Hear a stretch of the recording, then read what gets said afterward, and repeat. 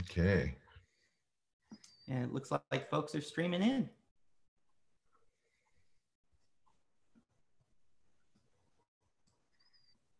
That's a good sign.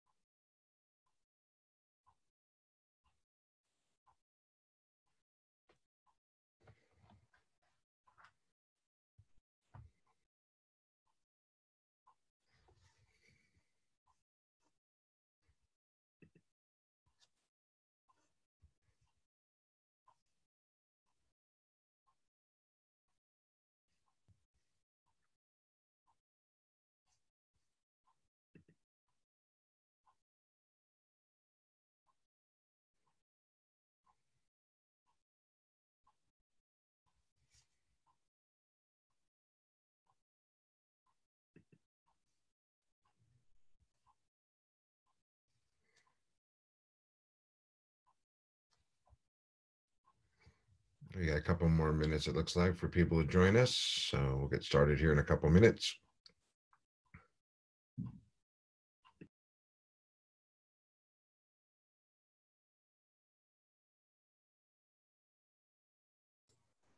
So you'll need to enable screen sharing for me. Okay. It says that it's disabled.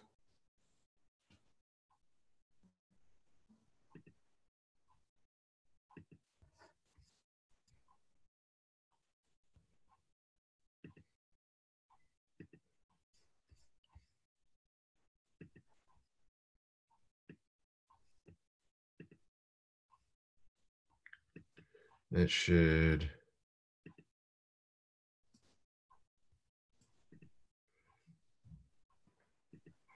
Okay, it should be set. No, it still says disabled.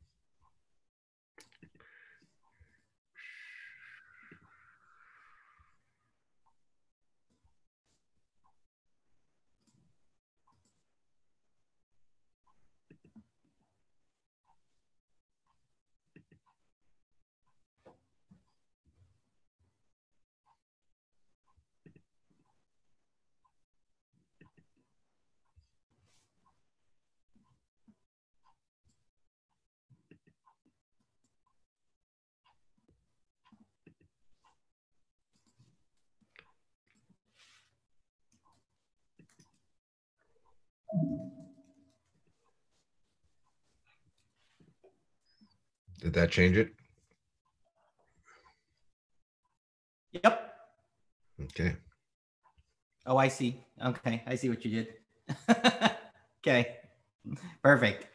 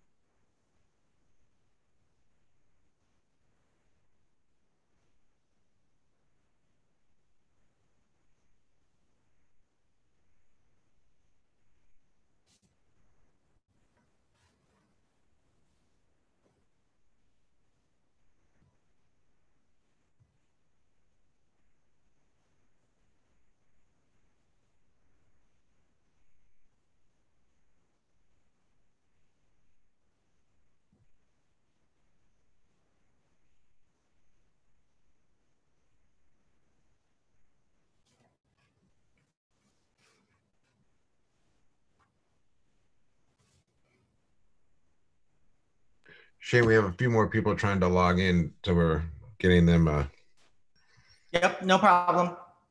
the right code here. Looks like there's about 30 people with us now. So those of you that are with us, we'll be going here in a minute or two.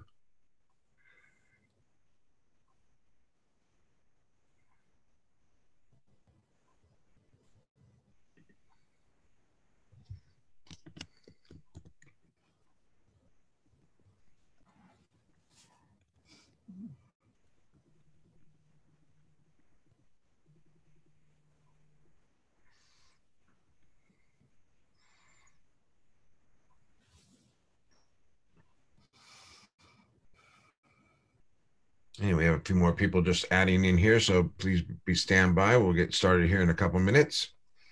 Looks like some of you may have to do this manually, so um, we'll get you guys all in here and ready to go here in a couple minutes. Shane, thanks for your patience.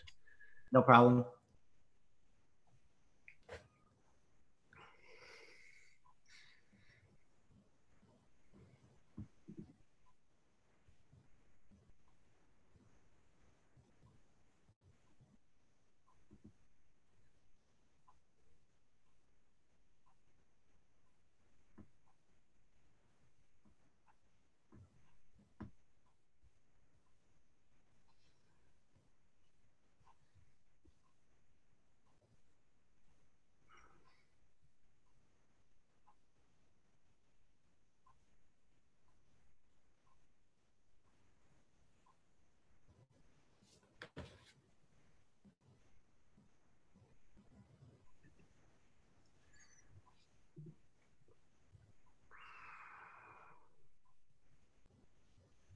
Yeah, we got a few things that go fixing on the other end here. So bear with us here. We'll get started. a few minutes. Looks like we have a few more people trying to get in, and it looks like some of you got in and had to put it in manually. So I appreciate your patience. It looks like the link was sent out was not working as well.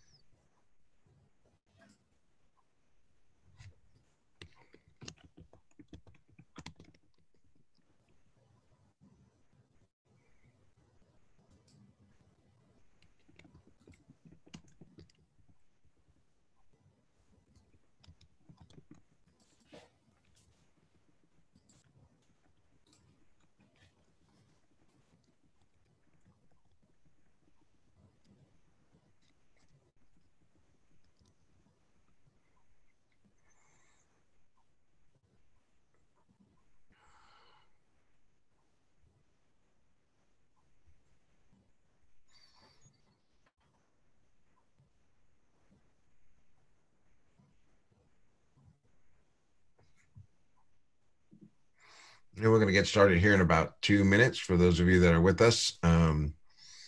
We just got a few more people to get in here manually, and then we'll get started. Shane, thanks again for your patience.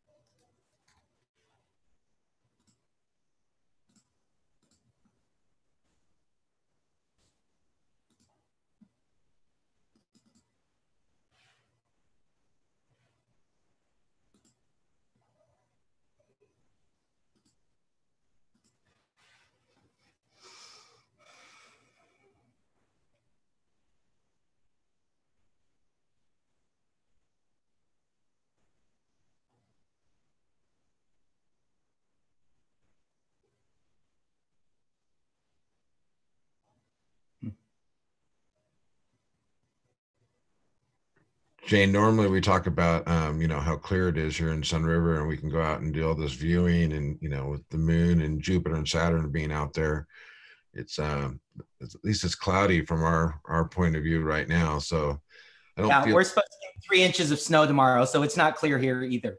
Oh, okay. Are you guys going to do anything for the conjunction of Jupiter and Saturn?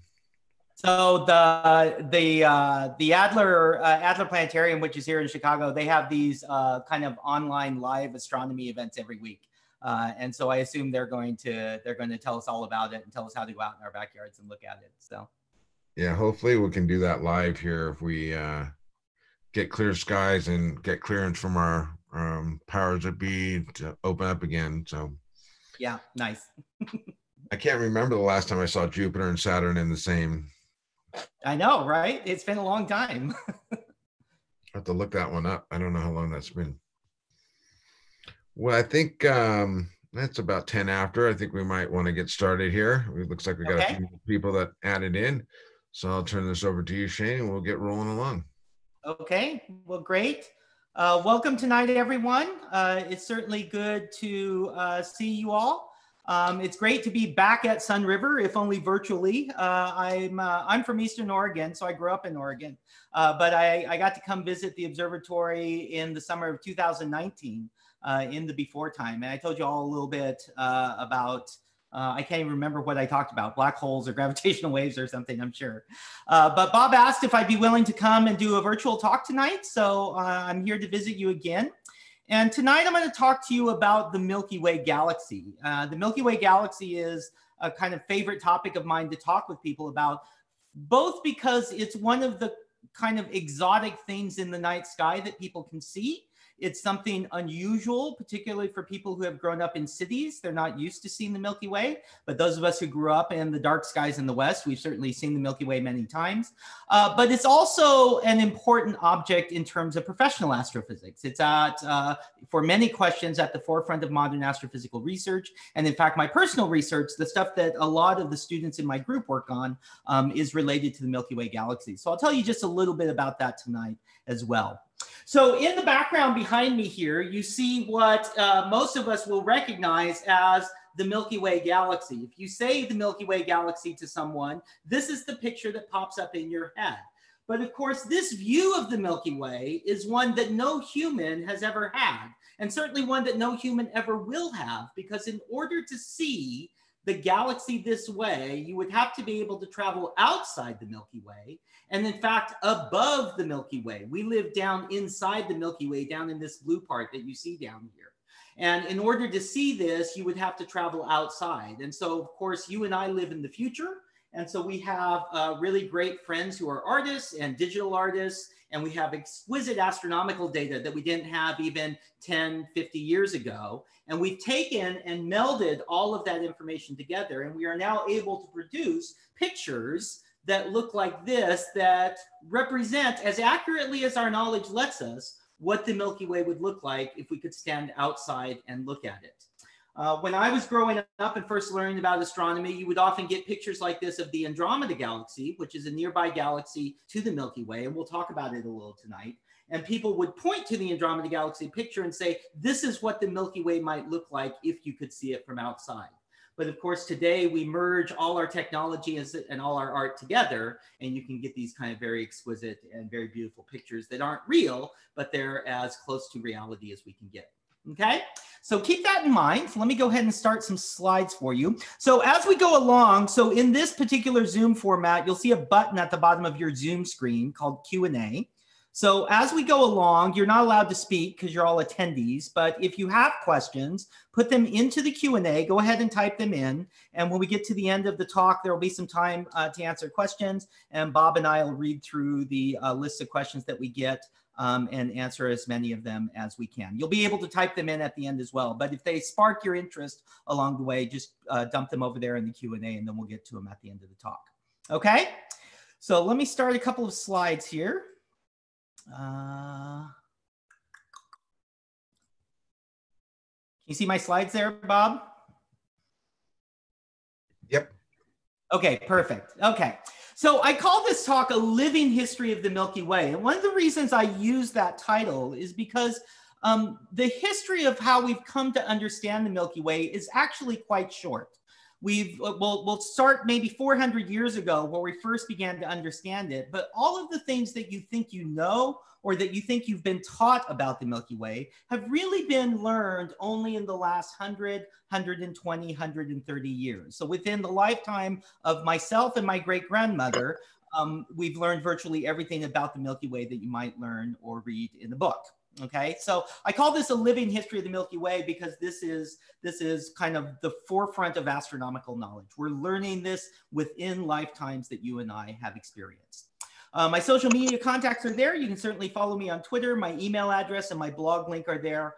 You can certainly go read at my blog about all sorts of different astronomy things, but there's a little bit there about the Milky Way work that we do as well. And if you have questions in the future, you should certainly send me an email there. That's my Northwestern email address.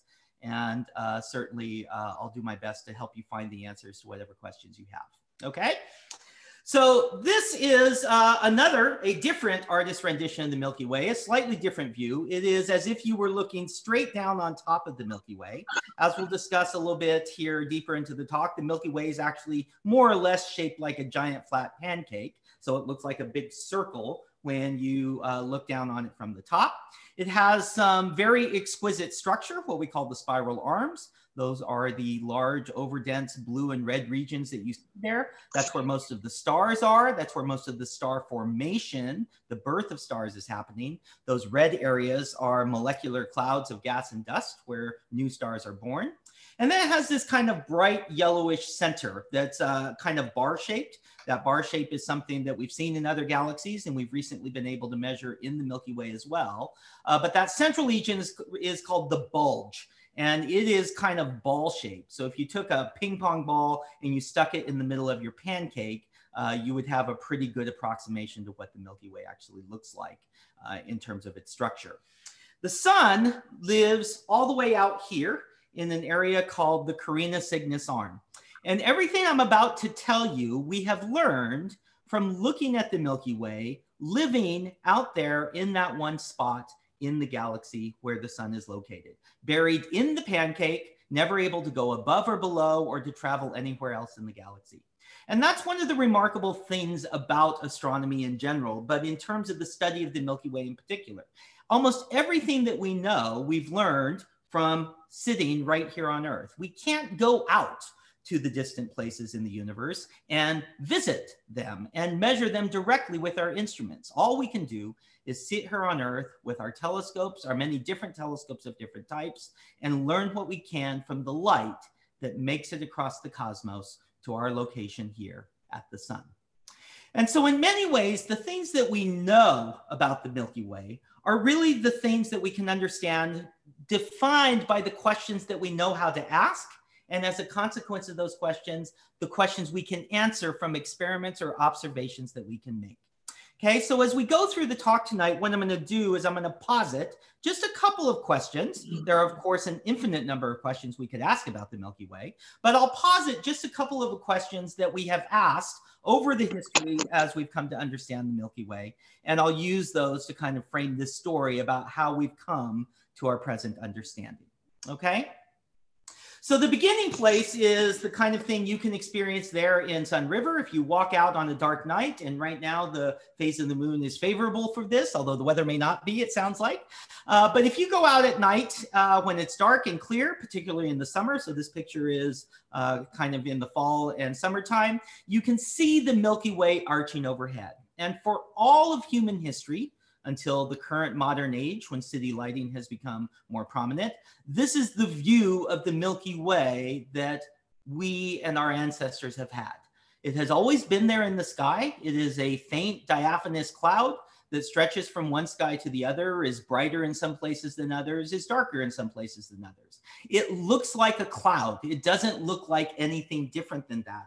And so we didn't know what it was. And so there are plenty of mythological stories that describe it from in virtually every culture in the world, but it has always been a feature in the night sky, the same way the constellations are, or the wandering stars, the planets are, or so on, okay? So the first obvious question to ask then is, what is the Milky Way? Certainly the mythological stories that told us about the Milky Way, they were trying to answer that. What is it? Why is it there? Where did it come from? But the scientific question, what is the Milky Way, was only able to be answered once we invented a piece of technology. And as many of you might guess, that piece of technology was the astronomical telescope.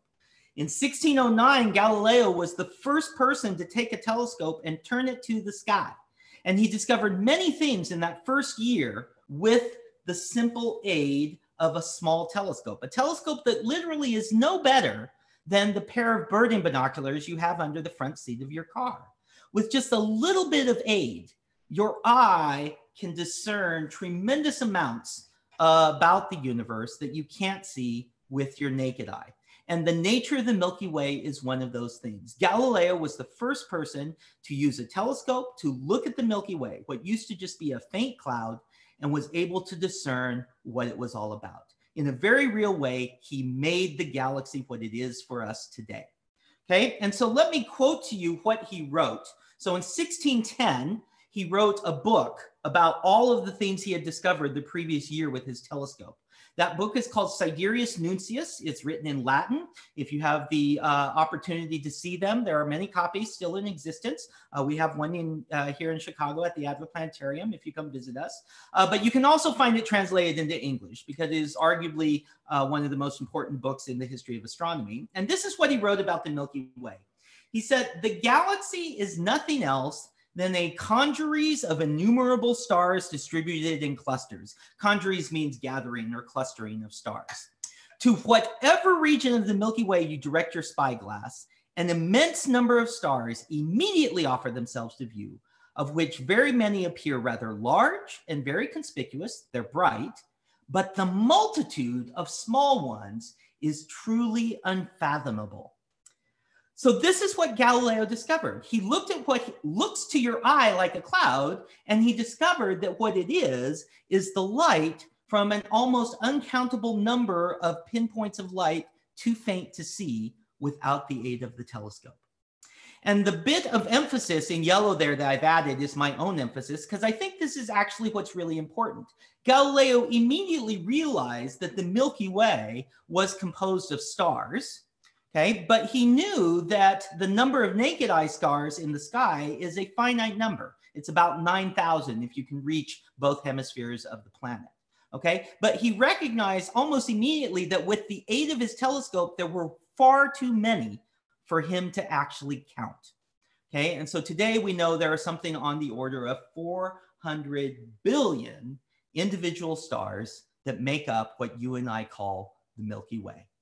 The faint diaphanous glow of the Milky Way in the sky is just the light of 400 billion stars showering down on you every night when you go out in your backyard, okay?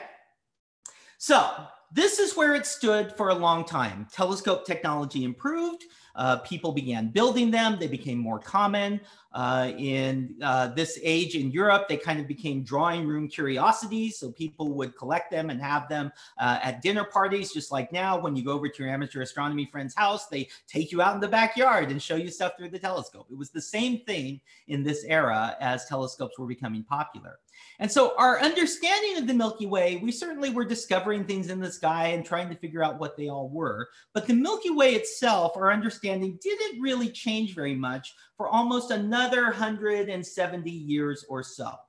And in 1785, William and Carolyn Herschel decided they were going to map the Milky Way. They could see the Milky Way just like you could if you go out in your backyard. They could use their telescopes, which were growing ever increasingly larger for the Herschels, and they could see exactly what Galileo saw. They could see that there were lots and lots and lots of stars that they could count.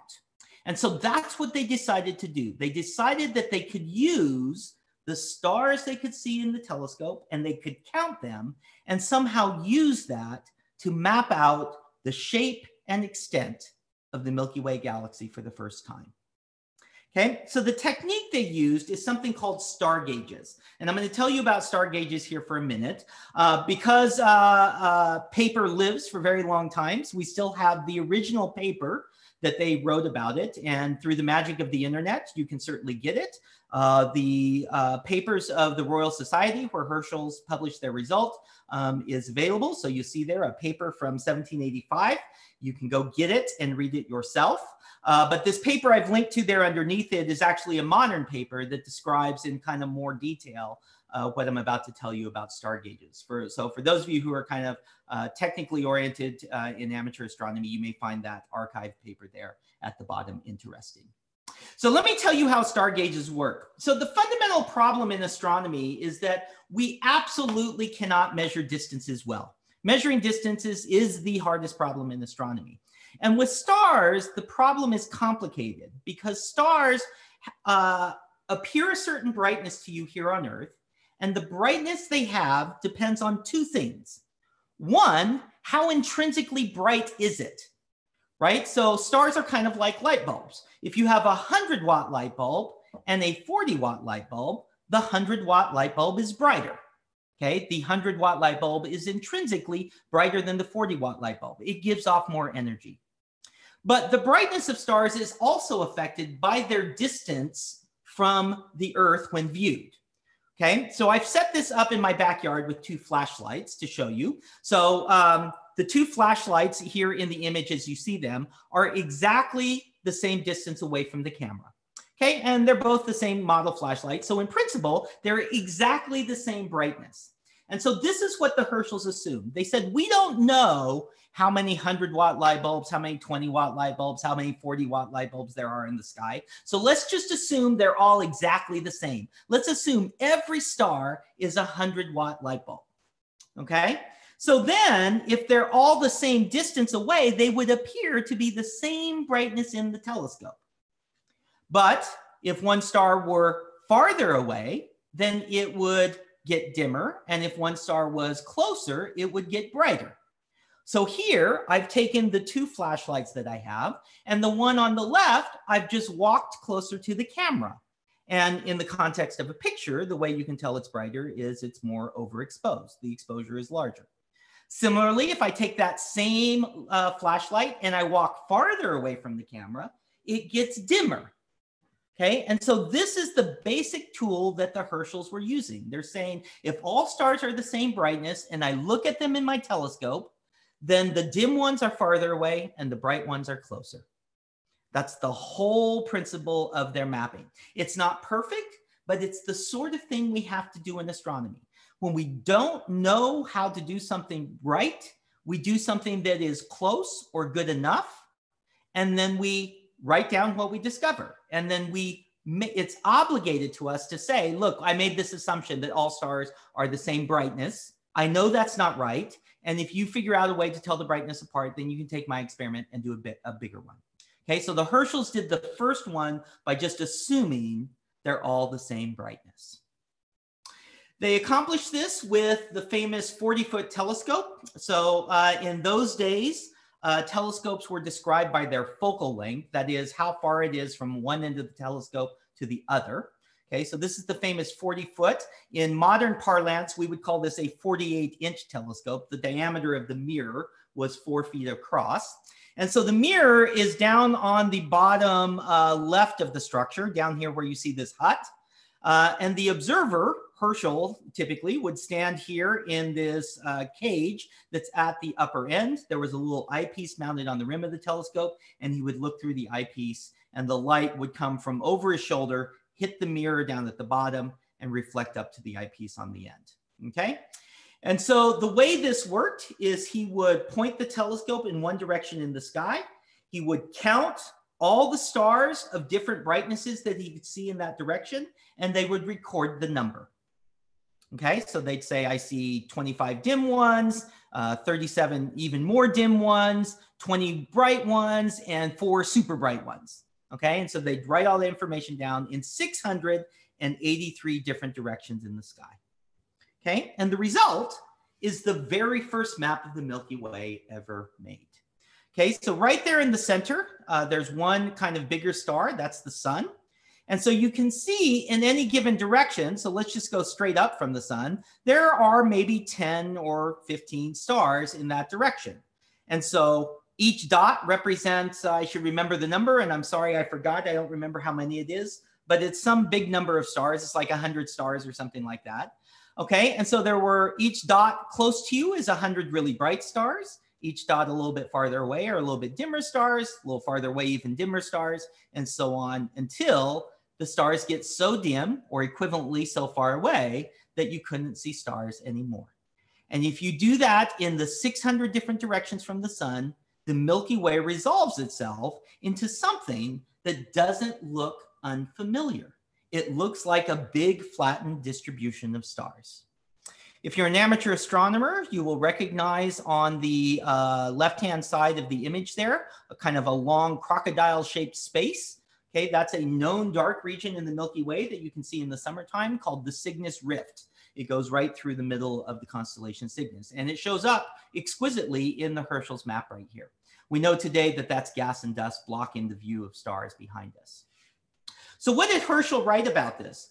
What Herschel wrote is he said the Milky Way is a very extensive branching compound congeries, that clustering word again, of many millions of stars, right? So Herschel had figured out a number that he thinks associated with the galaxy, and it's huge, millions of stars, which most probably owes its origin to the many remarkably large, as well as pretty closely scattered small stars that may have drawn together the rest. Okay, and I emphasize that yellow bit here again on my own because I think that's important. This was done in 1785, which is just about 100 years after Newton first published the Principia, which was the very first publication of today, what we call the universal law of gravitation. The Principia contains the first theoretical description of our understanding of how gravity works. And once you write down that physical law, that mathematical description, what you discover is that there's nothing that says it should only apply to, say, stars and planets. Gravity must function the same everywhere. And what's remarkable to me is that in less than 100 years, that idea pervaded the scientific community. And here you already see Herschel recognizing that the thing that's holding the Milky Way together is the gravity of the Milky Way itself. Okay, and that's less than 100 years after Newton first published the universal law of gravitation. Okay, so there at the center is where Herschel thought the sun was, and based on his observations, you can see it's very close to the center there. But this is an obvious question. Where is the sun in the galaxy? Now, I marked it at the beginning of the talk about 2/3 out from the center of the galaxy. And the question is, how did we figure that out? Well, as I've said, figuring that out is really hard because the hardest problem in astronomy is measuring distances. Herschel made his map by making an assumption about the stars so that he could use something he could measure, the brightness of the stars, to tell him something about something he couldn't measure, the distances to them. But ultimately, if we want to make an accurate map, we have to solve this problem better. We have to find a way to measure the distances to the stars more effectively and accurately. Okay, and so this problem vexed astronomers for decades, for hundreds and hundreds of years. In fact, it wasn't solved until the 1900s. And it was solved by this woman. This is Henrietta Swan Leavitt. So Leavitt was one of the group of women who worked at the Harvard College Observatory in the early 1900s. They're usually called the Harvard Computers, okay, as a remarkable group of women. All of them were trained in astronomy, mathematics, physics, chemistry. Leavitt was the first woman to get a degree in astronomy from Ratcliffe College, which was the women's college at Harvard at that time.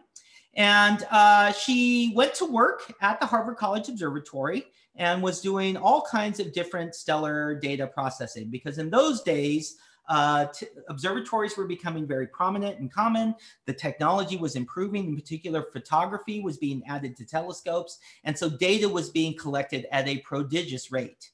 And so the women of the Harvard computers were all responsible for analyzing that data. And as a consequence, in just that kind of 20-ish year time span where they were all involved there at the Harvard College Observatory, their work literally transformed astronomy.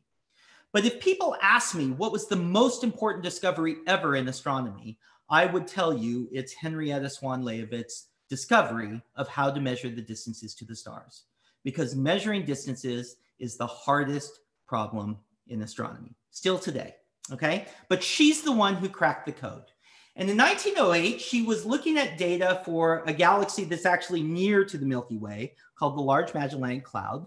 And there's a group of stars in that galaxy called Cepheids that kind of get brighter and dimmer with time. Okay, and I won't go into all the technical details. It's kind of a whole talk into itself as to how she solved the puzzle.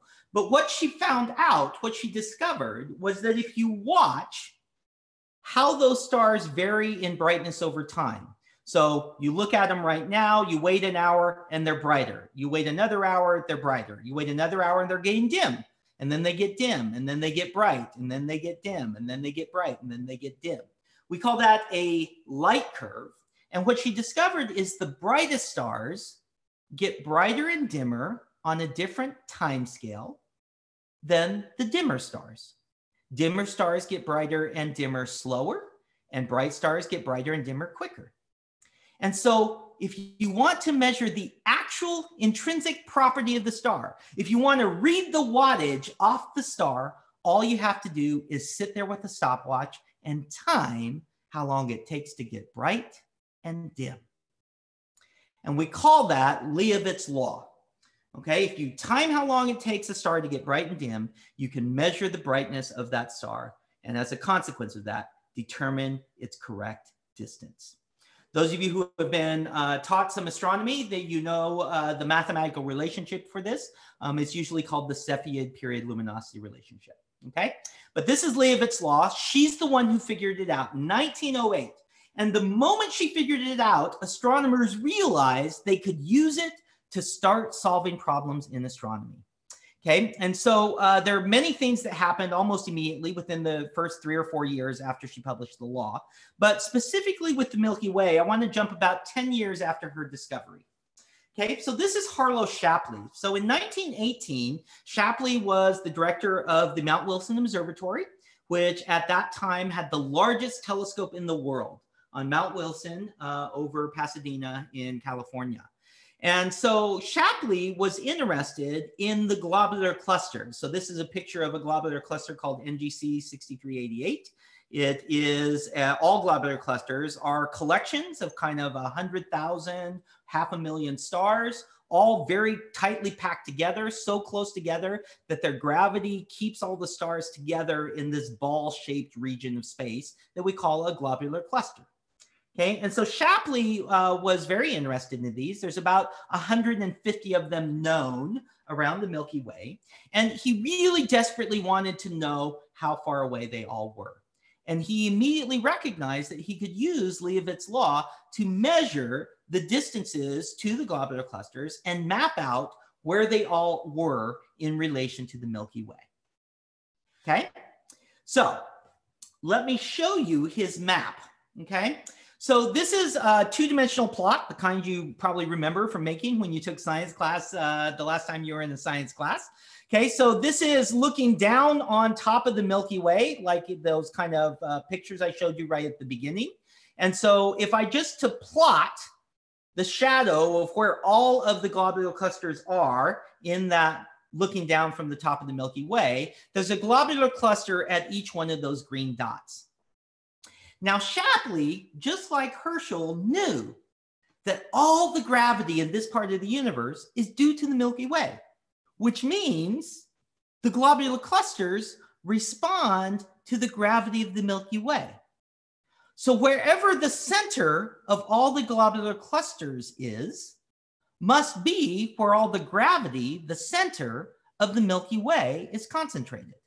And that's at the red X in that diagram. The sun, by contrast, is located over there where the yellow star is. Okay? So this is a reasonable assumption that the Milky Way is responsible for the gravity of the globular clusters. And so they're not centered on the sun, they're centered on the Milky Way. And so the distance between the sun and that red X then is the location of the sun in the Milky Way galaxy. So if I go back to our original picture, this is how we know the sun is about 2/3 out from the center of the galaxy to the edge of the Milky Way. Now, other people were doing exactly the same sorts of things that Shapley was doing. He was measuring the distances to the globular clusters, but they were actually also measuring distances across the Milky Way to get an understanding of what the size of this thing actually is. And they had figured out that the Milky Way is 100,000 light years from one side to the other. If you and I could travel at the speed of light, it would take us 100,000 years, 20 times longer than recorded human history, to get from one side of the Milky Way all the way to the other. Now, this light year that we use in astronomy, we use because it helps make the numbers easier to handle. Okay, 100,000 is a number that's easy to say, easy to write down, easy to mathematically manipulate. But if I use conventional numbers that you and I are used to, like miles, that 100,000 light years is actually 588 quadrillion miles across. Okay, and quadrillion, I can't even remember how many zeros that is. It's like 18 zeros, I think, something like that. Okay, so the Milky Way is enormous, and the ability to measure distances made us finally understand how vast the galaxy actually is. Okay, before that time, we had no idea. So the obvious question then is, okay, well, is the Milky Way the only galaxy? So that's an interesting question. Today, it sounds like it's kind of a silly question because, of course, there's other galaxies. We know there's other galaxies. I go out in my backyard with my telescope and I look at other galaxies all the time. I read about other galaxies in the news. Okay, but literally 100 years ago, we didn't know the answer to this question. We had no idea. And in fact, astronomers were completely confused by this question. They debated this vigorously. This was the frontier question in astrophysics in the year 1920. Okay, so why was that? Well, in the olden days, when you looked through telescopes, it was kind of like looking through a telescope in your backyard. Everything looks like a dim, fuzzy white thing. And those of you who are amateur astronomers, you recognize that everything looks kind of faint and cloudy in the telescope. Those of you who are astronomy spouses and get dragged out to look through telescopes, you think everything looks like a dim, fuzzy white blob, and they do, okay? So here is the perfect kind of example comparison. On the left is an object called Centaurus A. It looks like a dim, fuzzy white blob with a dark band through the middle of it. On the right is an object called the Trifid Nebula, which looks like a dim, fuzzy white blob with some dark lanes going through the middle of it. These two things look extraordinarily similar in the telescope. And so 100 years ago, we called all of these things nebulae. We didn't distinguish between galaxies and nebulae. We called them all nebulae because they all look like clouds. Nebulae is Latin for cloud, okay? So what caused astronomers to start asking the question, are these things all really nebulae or not? Are they different? Well, the debate was incited by the construction of a big telescope. So in 1845, William Parsons built this enormous telescope, which is called the Leviathan of Parsonstown. So you can see this telescope was about 6 feet in diameter. You can see a person standing there in the end of the telescope, but it was so large and so heavy, it had to be supported by a castle wall. Okay, so they could haul the telescope up and down along the castle wall, but then it had to sit there and just wait for things in the sky to drift past. They couldn't actually steer it and point it the way we do with modern telescopes. Okay, and so he used this telescope to look at what was then called the Whirlpool Nebula, what today we call the Whirlpool Galaxy. And he saw something no one had ever seen before that made him, for reasons that I still don't understand, suggest that this object was actually another galaxy, what in those days they called island universes. Okay, so let me show you his sketch. In 1872, he looked at what we call M51, the Whirlpool Galaxy, but this was called the Whirlpool Nebula then. And you can see the exquisite spiral structure in that galaxy. The first time spiral structure had ever been detected in another galaxy.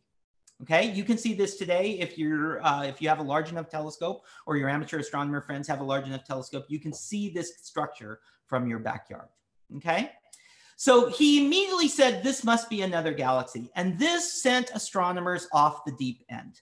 Okay, half the astronomers in the world thought he's right. There are totally galaxies somewhere else in the universe. And other astronomers, the other half of the astronomical community, said that is totally bonkers. The entire universe is just the Milky Way. All these things you think are other galaxies are just things inside the Milky Way. The universe can't possibly be bigger than the Milky Way is itself. Okay? So this was 1872, this debate started, and in 1920, it was still going on. Okay, so astronomers were really perplexed by this. They argued about it. They took all the kinds of observations and data they could, but they couldn't answer the question. Okay, and the reason was their data just wasn't good enough. There was no absolutely confirming data that everyone could agree on. There were observations that were in conflict with each other. There were ideas that were in conflict with each other. There were kind of data that was kind of on the edge of being good and some data that wasn't good at all. There were just all kinds of reasons why it didn't work out. And so astronomers, I mean, this is what we thrive on in science. We thrive on not understanding stuff. And we go think about clever things to do, and we design new experiments, and then we get together and we argue with each other, and then we go have beer and pizza when we're done. Okay?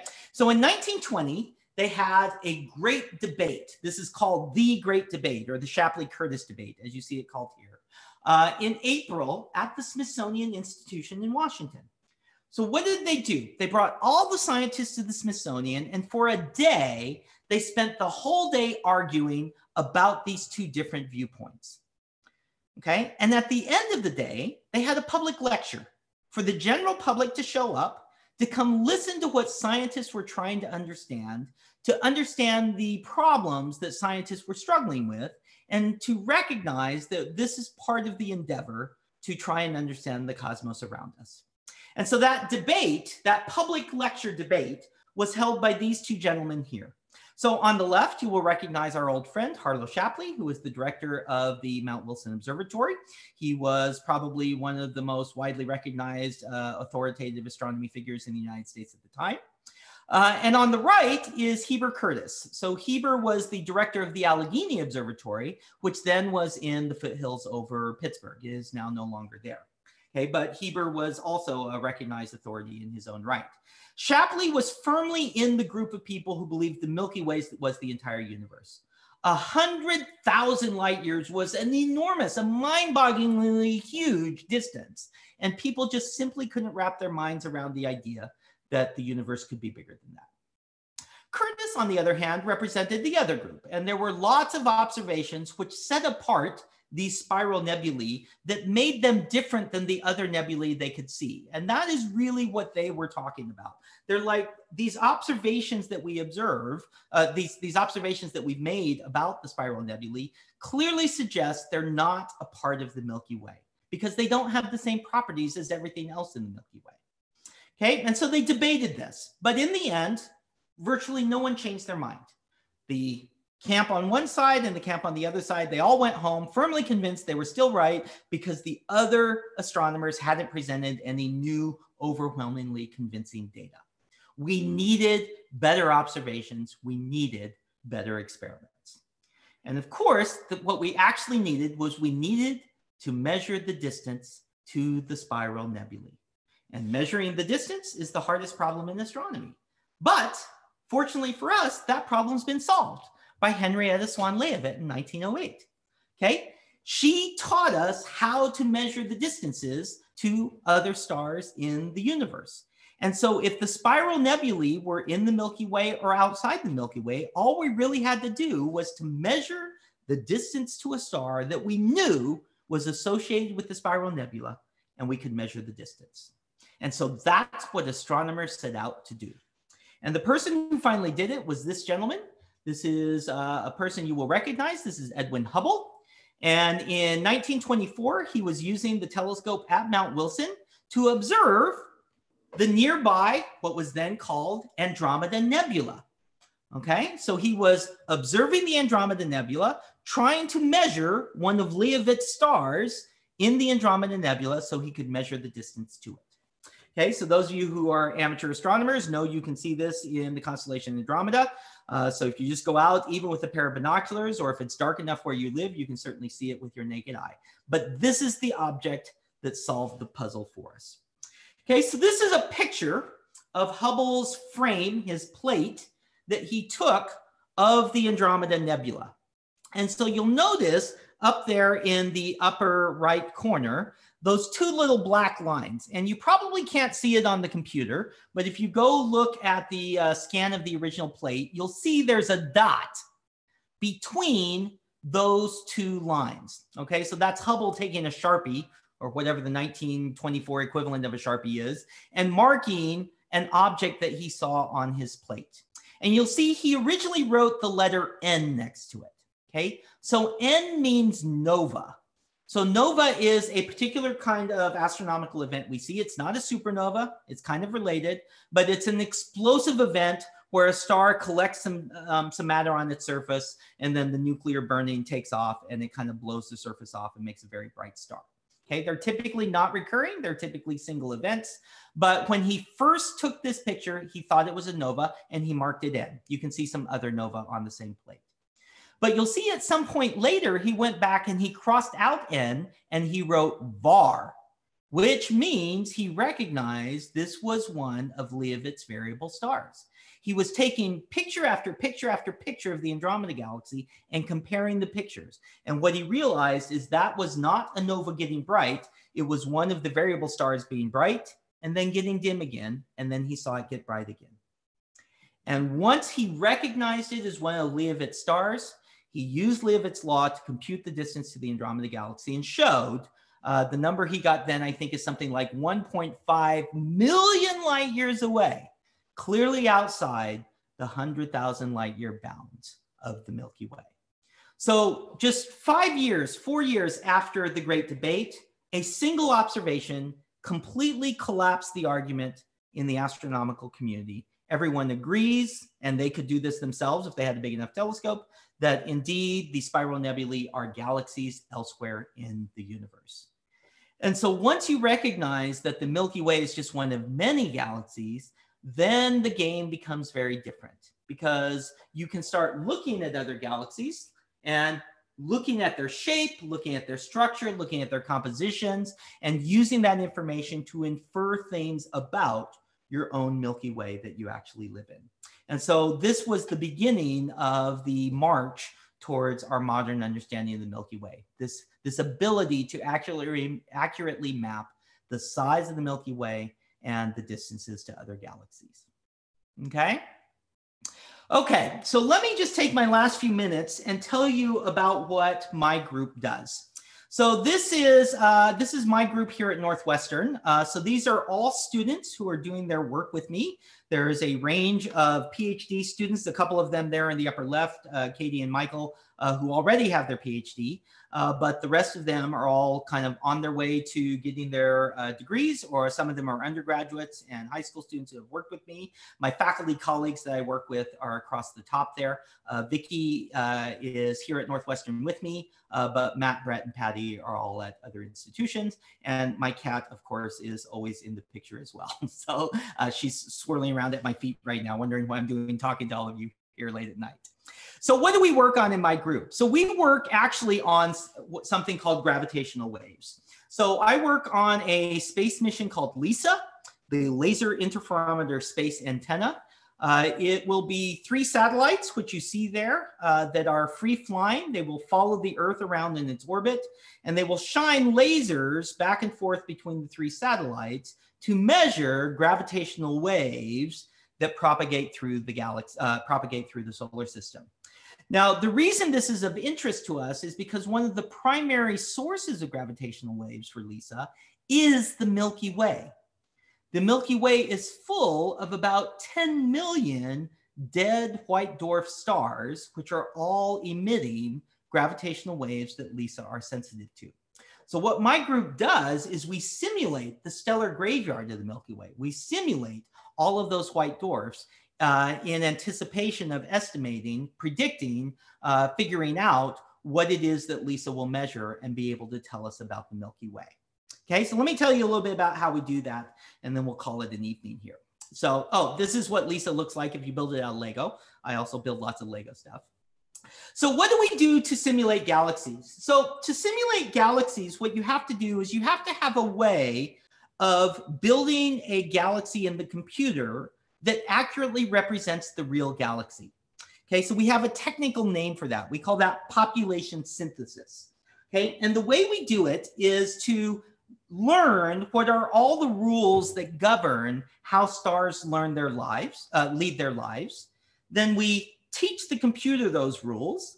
We have it birth a star, evolve the star through its life, and then tell me what are its properties today after it's died and become a white dwarf. Okay, so one way you can understand how we do that is you can imagine I wanted to do that by simulating the audience that's listening to this talk tonight. Okay, so if we were face to face, it would be easier because I could point at all of you, but you could imagine that the audience is composed of a whole bunch of people at different stages in their lives.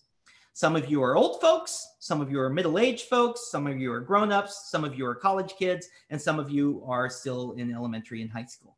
Okay, so if I were to count you up by your ages, this gives me some kind of representation of, in the context of people who attend astronomy talks, how many of you are old, middle-aged, grown-ups, college kids, or elementary and high school kids. Okay. And that distribution is always kind of the same, right? It's always the same fraction, the same percentage of people whenever you do this experiment with every audience who listens to an astronomy talk. So I can take that information, I can take those percentages and simulate populations on the computer. And so this is one way you might do it. You can imagine I were to simulate an audience of 3,000 people instead of just an audience of 80 people. And if I did that, but I obeyed the percentages, then these might be what those simulations look like. In one simulation, I might have 368 old folks, and they'd be sitting in different places in the audience. But in another simulation, I might have a slightly different number, 354, and they're sitting in some other places in the audience. Okay, but in the end, the percentages, the things that tell me that this is an astronomy audience, looks kind of the same. So this is what we do on the computer. We just do it with stars instead of people. We just need to know what are the rules for how stars live their lives that divide them up into old stars, middle-aged stars, grown-up stars, college-age stars, and kid stars. Okay, and there are rules that we understand that do that. They are rules like when a star is born, it has a certain amount of stuff in it, and that affects how it lives its life. So how many stars are born with each of the different sizes, each of the different masses they could have? If the star is born with a companion, a twin, they lead very different lives than if they're born all by themselves or if they're born in a triple. Okay? Where the star was born affects it. We have different star formation in the arms of the galaxy, these kind of blue and pinkish arms that you see in the pictures, than we do in the yellow bulge center of the galaxy, right? So all of these rules we can put together in the computer, and it will simulate what the Milky Way looks like. And the way we check if we did it right or not is we go out the back door and we look at the Milky Way and we compare it to what we can see. And if we can get the stellar population right, if we can get it to look like the real Milky Way, then we assume the stellar graveyard, what my group is interested in, is also right. Okay? So let me show you some movies of the stellar graveyard, and then we'll be done. So these are two different simulations that we've done in my group. They're kind of rotating, so hopefully they're not jittering too much for you on your end there. But if you look at the one on the left, and you look at the one on compared to the one, they're kind of the same, but they're slightly different shapes. Okay, so one is a little bit fatter in the middle, and one is a little bit thinner in the middle. And that has to do with the properties of this yellow bulge that we see in the center of the Milky Way. We don't necessarily have good understanding of everything that goes on. We've made some measurements, and some of them suggest it behaves one way. We've made other measurements, and some of them suggest they behave the other way. Okay, so this is just like astronomers in the 1920s. They have observations, and they can't decide what the right answer is. Okay, but if we can simulate the stellar graveyard, and then we can measure the stellar graveyard with the Milky Way, what this simulation shows you is we can tell the difference between the two ideas about what might be happening in the bulge of the Milky Way. This is why looking at the universe in different ways, with different telescopes, but with different technology, with gravitational wave technology instead of normal telescopes, can teach us so much about the universe, because it sees the galaxy in a new and different way. And we can learn about it by being able to see it in a different way.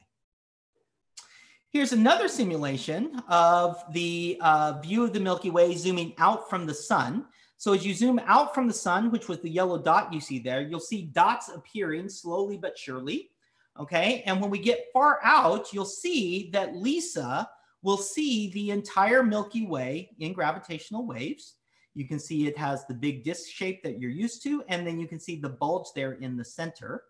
Okay, and the thing you should notice, I don't know if you can quite see it on whatever device you're watching on, but there's a group of the stars that are red, and there's a group of the stars that are purple, and then there's a few black dots.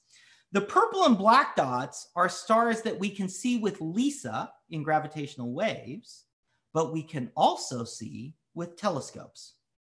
Okay, and so those stars are extraordinarily important, because if you can measure them both with gravitational waves and with telescopes, you can learn even more about the life processes that led to that point in the stellar graveyard. And so this is probably the most exciting thing about the potential for LISA, is this group of stars that we can see both with telescopes and with gravitational waves. And the black dots that you see there in the movie that are over the purple ones, if I scroll it back there. So this group of black dots, those are stars we already can see in telescopes, but we're still building LISA, so we haven't seen them in gravitational waves yet. But all of the purple ones are the ones from one of our simulations that we should be able to see with both. Okay, so this is, you probably, those of you who pay attention to gravitational waves have heard of something called multi-messenger astronomy, which is seeing something in both telescopes and gravitational waves. And that will be true for LISA as well. Okay. Okay, well, that's where I'm going to end. You know, our understanding of the Milky Way is changing constantly, and it changes with our ability to observe. It started with a pair of, with a telescope that was basically as good as a pair of binoculars.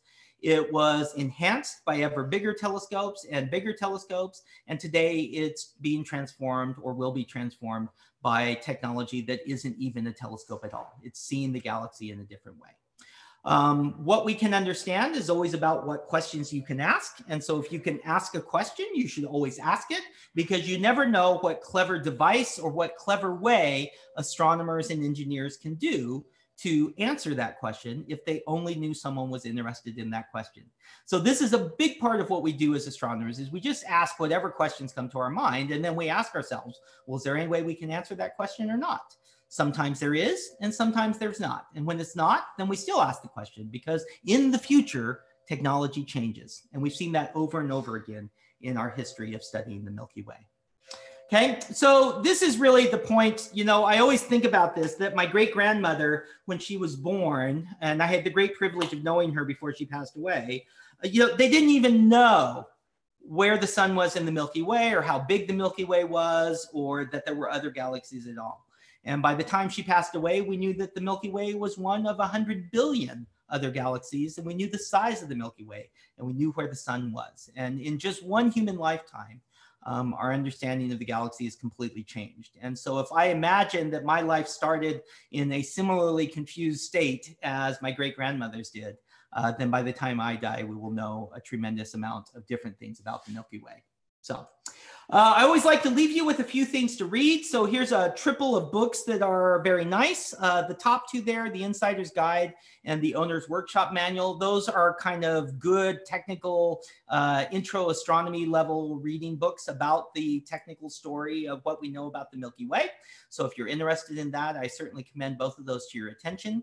The Glass Universe by David Sobel is an excellent, excellent book about the Harvard computers. So you should certainly read that if you're interested in the Harvard computer story. They'll talk about Henrietta Swan Leavitt in there, but also many of the other Harvard computers, Annie Jemkana, Wilhelmina Fleming, all of them whose names you may have heard. Lastly, there at the bottom is a link to Herschel's paper at the Royal Astronomical Society, so you can go read that if you want. There's a link to the Sierra YouTube page there. You can certainly go see some of our other public lectures about astronomy, and a link to my blog there as well. Okay, so I'm going to end it there and say thank you so much for your attention. I hope you all enjoyed it. And for as long as Bob is willing to let us go on, I'm certainly happy to take questions out of the Q&A window. Great, Shane. Thank you so much. Let's go over to the questions here. Okay. Let's see here. Do you want to read them out, or do you want me to, Bob? I'll let you go ahead. Okay. Here, let me just pull them up here. Okay, so there's a question from Jim Hammond. Hey, Jim, good to see you there. Jim says, what can you tell us about the fossil galaxy recently discovered in the Milky Way? So I'm assuming, Jim, you're talking about, there was a recent observation made that towards the bulge of the Milky Way, towards this yellow region, there's a fossil remnant of stars that we think were not belong to the original Milky Way. They're from some other galaxy that had come in and collided with us. So this is a really important discovery because this is something we see happening in all the other, in many other galaxies in the universe. We see galaxies colliding and merging. And so when we do computer simulations of the whole universe, the mergers of galaxies is a really important process that drives how galaxies grow into their current states. And so if you take a galaxy like the Milky Way, which is a big kid, and you ask how many times on average do we think a galaxy like the Milky Way eats or consumes another galaxy, the number is always large. It's 5, 6, 7, 8, 9, 10, something like that. And so there are small galaxies that orbit the Milky Way, and we see the Milky Way slowly consuming them, tidally stripping them, as we say. But this is one of the first times where we've seen the remnants of a galaxy that the Milky Way has already cannibalized. And so that's really interesting because it's the first time that we have some direct evidence about past mergers, and hopefully we'll be able to use that to disentangle the merger history of the Milky Way. The second thing I'll say about that is for those of us who work on LISA, the merger of galaxies is actually really interesting because when galaxies merge, typically their parts merge together and they become a new galaxy. Now, often we think they become elliptical galaxies if the two galaxies are roughly the same size or big. But the important thing for us in the gravitational wave world is that galaxies typically all carry big black holes in their centers. And someone I see a little farther down in the questions there asks, what's in the bulge at the center of the galaxy? So the bulge here in the center of the galaxy is older stars. That's why it's typically this yellow star color. But it's mostly stars. But at the very center of the bulge, if I can virtually move my hand there, at the very center of the bulge, there's a very bright radio source called Sagittarius A star. And what we know today, based on observations of stars orbiting that, is that it is a 4 million solar mass black hole. Okay, so it's what we call a massive black hole in astrophysics. And so when galaxies merge, their massive black holes come down towards the center. And so those two black holes find each other. They will eventually spiral together and form a single bigger black hole. And how those black holes grow is a big important question. And the role of galaxies merging is a big part of that. But we'll be able to see those black hole mergers using LISA in gravitational waves, which is the other connection to that story there. So, okay. Let's see here. Tim is asking... yeah, so Tim asked a good question. He says, is the reason that we generally observe the Milky Way in a relatively perpendicular direction to the horizon is that we are looking at the pancake shape as if it were standing on its end rather than lying flat on the plate? Okay, so the picture that I showed you right at the beginning of the Milky Way over the Tetons was coming straight up out of the horizon, and then it arches overhead and down to the other sky. So if you can get a star chart, if you have one, or if you look one up online, or your amateur astronomy friends have one, the Milky Way actually is a circle. It goes completely around the sphere of the sky. If you imagine the sky as just a big black ball surrounding the Earth, the Milky Way is actually a complete circle. Okay, and the reason you see it tipped in your view of the sky is because the arrow that you put through that the Earth is spinning on is not exactly aligned with that circle. So sometimes the Milky Way, when you go out at night, especially in the middle of the summer or fall, it comes straight up out of the southern horizon. It goes up over your head and then comes down over in the north. But at other times, if you wait long enough on any given night, but at other times of year, it's actually very low and it kind of skirts the horizon almost because of that kind of circular path that it follows through the sky. So it's the way it appears is a function of how the Earth is oriented in space and how the Milky Way is actually oriented. The reason it always looks like a big swath, a river, is because we're in the pancake, but the tip is because the Earth is tipped with respect to that pancake. Okay. Let's see here. Stephen asks, for Leavitt to deduce the intrinsic brightness for her calculation, she should have had knowledge of the distance to the example she studied from other sources. Is that correct? How did she know the distance of the stars she studied? Yeah, so there's kind of two parts to that question. So the question is, how did she calibrate Leavitt's law? How did she know that the brightness actually meant a certain distance or not? Okay, so the two parts to that question, the first is, how did she figure it out? And then the second is, how did we actually calibrate the modern measurement? So the first way she figured it out had to do with the fact that she was looking at all of these stars in the Large Magellanic Cloud. So the Large Magellanic Cloud is a satellite galaxy to the Milky Way. It's kind of outside the Milky Way, and it's small compared to the Milky Way, kind of, the size of my two fists together. And so if you look at all the stars in the Large Magellanic Cloud, it's about 50 kiloparsecs away. So that is 150,000 light years away. Okay. So at 150,000 light years, one star being a little bit farther away, 150,010 light years, isn't going to make that much difference in its brightness.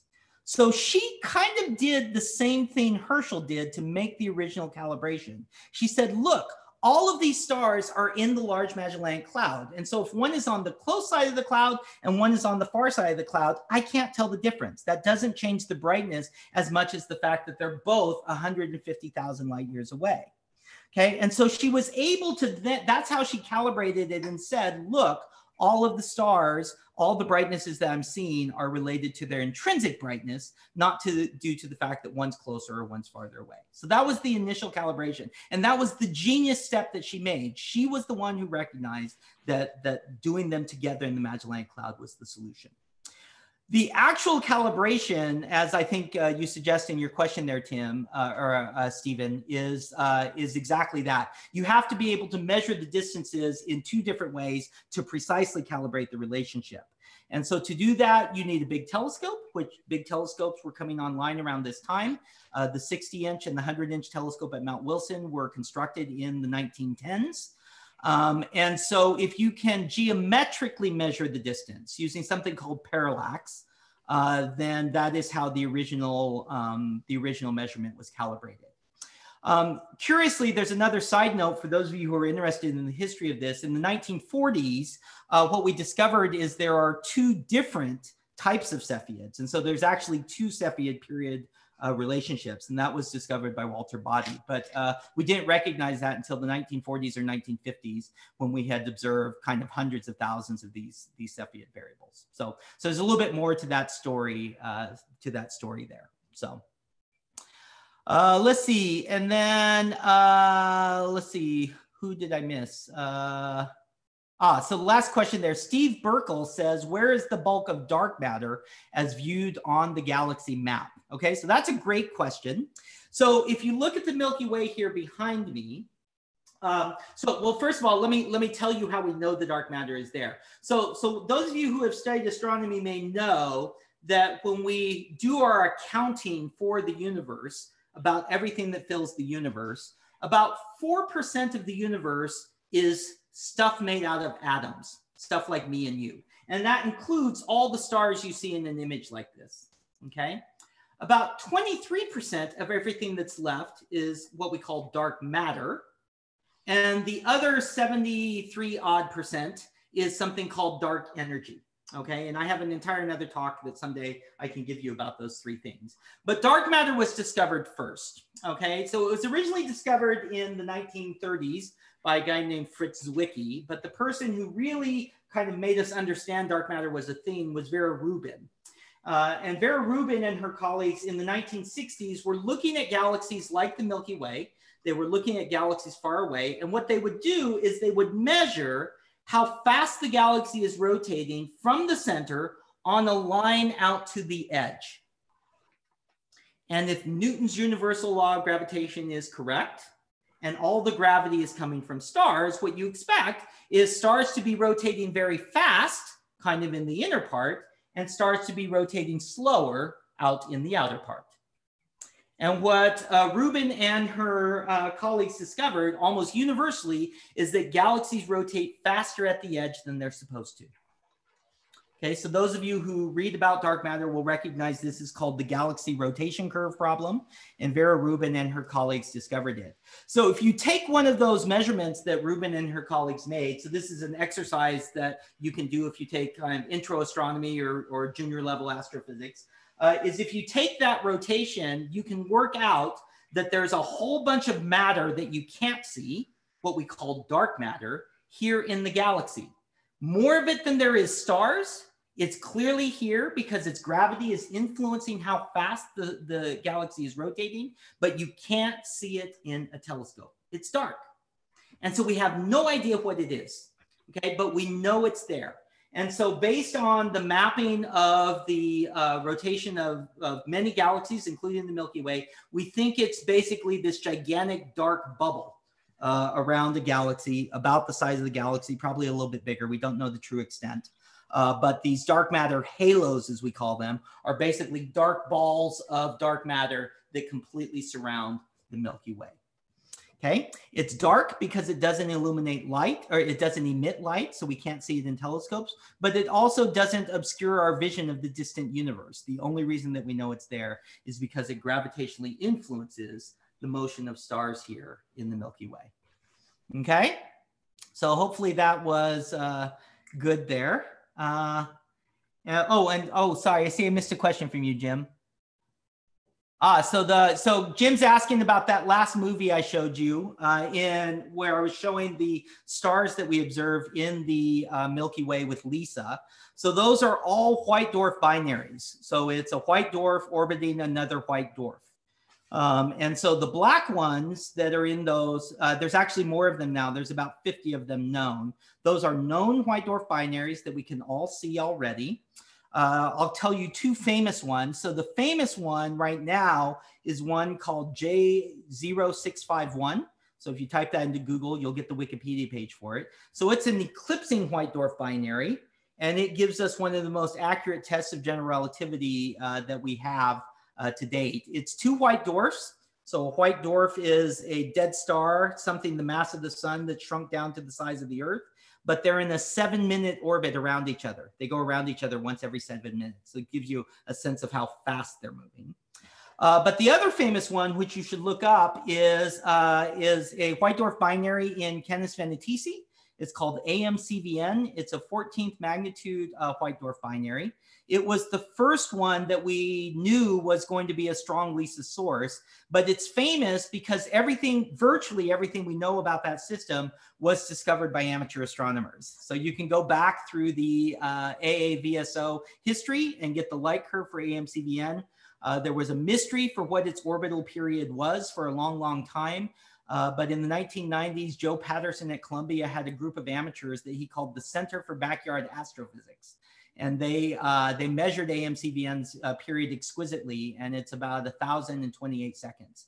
And so there's a very famous paper that Joe and the amateur astronomers wrote in the Astrophysical Journal about the period of AMCVN. So a lot of what I enjoy about the stellar graveyard, about the white dwarf binaries, is that there's this nice amateur astronomy connection to it. And I'm also an amateur astronomer in addition to a professional astronomer. So I kind of like that connection. Okay, I think I got all the questions there. I'm sorry I missed your first one there, Jim. I just skipped over your name because I knew you answered the first one. So I think I got them all there. Okay, so I think we're done. Unless someone wants to type one last question into the Q&A there. Shane, thank you so much for joining us tonight. And those of you that are still with us, we are planning a couple more programs similar to this in December. One will be a tour of the observatory, and then Dr. Fisher from University of Oregon will be doing a presentation. We've invited Shane to come back in the first quarter of 21, so which is really not that far away, believe it or not. Not that far away, especially in the pandemic world. So yeah. So, but once again, we hope we can all see a lot of you at the observatory soon. We're hoping to reopen again after next Wednesday if the state allows it, and we'll be back to viewing again. But at least this week it's been cloudy, so I don't feel as bad about not being able to do in public programs. So I think we just had another question pop in. Another one? No, thank you. Awesomeness. Oh, wow, look at that. Okay. Cool. Thanks, everyone. Yeah, thank you again, everyone, for joining us. I know a few of you had some issues getting logged in. I apologize for that. We'll do some research on our end and find out why some of the links were not working correctly. But we'll get that figured out, since the virtual world is kind of new for those of us that are trying to be in multiple locations at once. So thanks again, everyone. I'll let everyone go. Shane, we'll be in touch. Have a great Thanksgiving to you and your families, and hope all of you out there stay safe and have a wonderful Thanksgiving. Thank you again. Take care, everybody. Good to see you.